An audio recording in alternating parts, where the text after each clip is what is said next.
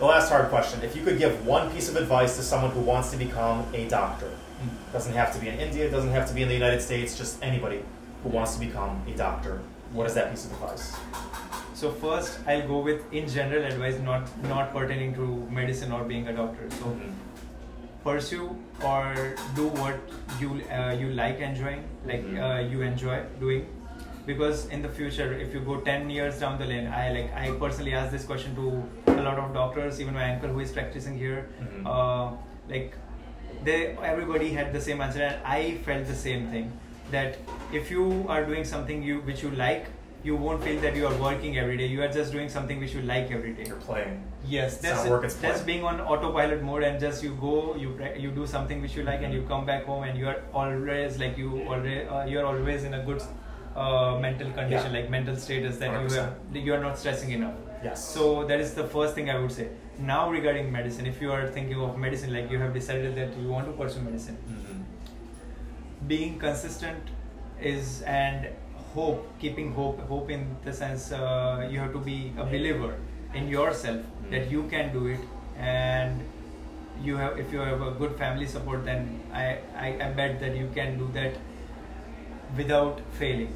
And that's how I made it till here, and if I will make it in future too, that's just because of my family support and the hope and the belief. I would say a single word, that is my belief system, that my mom and dad and the family support and the belief which I have in myself, that's how it keeps going. So first off, figure out that it's exactly what you want to do. Yeah. If you're stressed out every time you study something in medicine, or you don't like it, you're not going to want to do that every day. You're not going to put in the 16-hour days. You're just not. If it feels like play. Yes. Now, I'm not saying that studying medicine is not hard work. It is hard work, and you don't always want to do it. But when you're doing it to any degree, if that feels like play, you're getting your experience. You're working as a medical assistant. You're getting your experience, and you get to talk to a patient, and you could do that forever. Yeah. Then you're in the right field. Yes. Okay. You should enjoy what you are doing, and enjoy that's what how you're doing. Be on autopilot mode, I would say. Autopilot.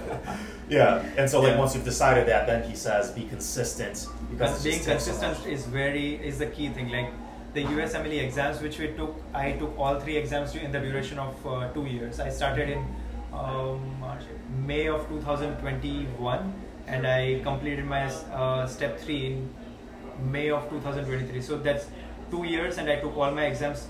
Those who are preparing for USMLE or who have done USMLE, they might be aware that to take all these exams in this certain amount of time, it's difficult, and it requires consistency while you are practicing, like you are doing some practice at your home and preparing for your exam, and you want to come here and get some US clinical experience.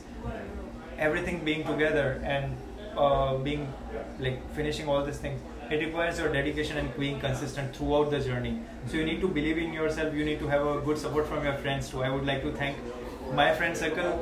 We prepared for all the exams together, and that's how great. I would say they were one of the key reason I was able to make it happen in this short period. Consistency, camaraderie, everyone doing the same thing. Same thing. You can't do it alone. There was always a healthy competition between us. I won't say that there was even a competition. There was always a discussion we used to do. Like everyone. Healthy competition. Yeah, healthy competition. I would like, that's a word which I can toss here.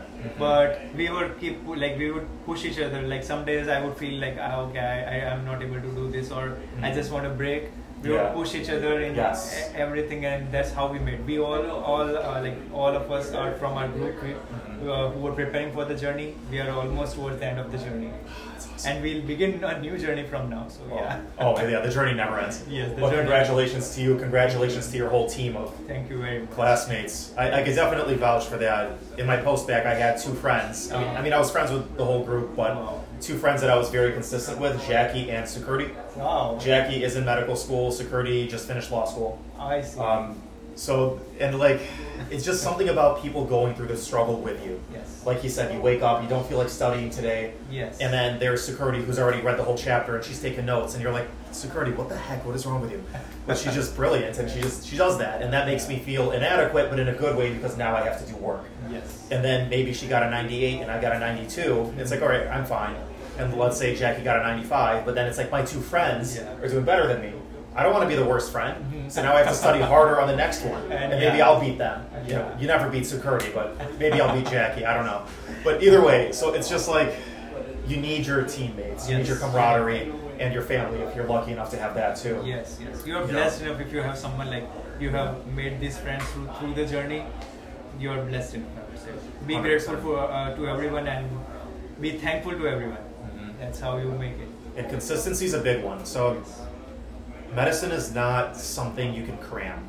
Yes. Unfortunately, for one test, yes. Yes. So here I would like to add in this journey, like not only USMLE, any journey you prepare for, it's a marathon and not a sprint. So you have to, at some part of the track you have to push hard, and at some part of the track you have to slow down and just keep walking.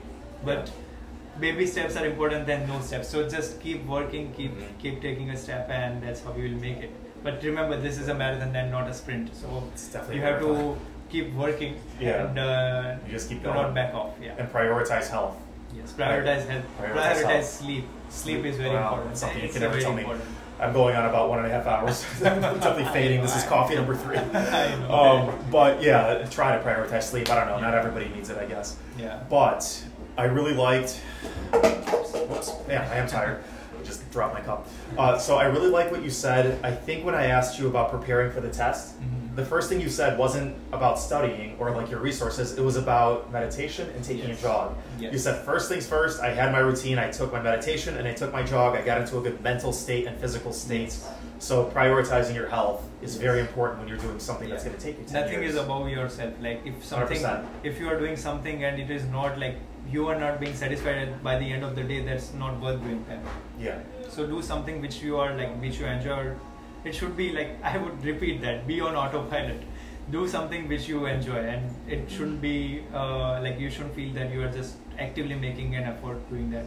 It should be just passive. You are just doing it because you like it or you enjoy doing that. Yeah, you're not watching the clock all day. You're getting lost in it. You know, you're trying to learn more. So absolutely, that's how you know you're passionate about something. Yes. I'm not saying there aren't days when you're watching the clock. You want to go do something. You're tired, but at least not all the time. Yes. You know. Yes. Okay.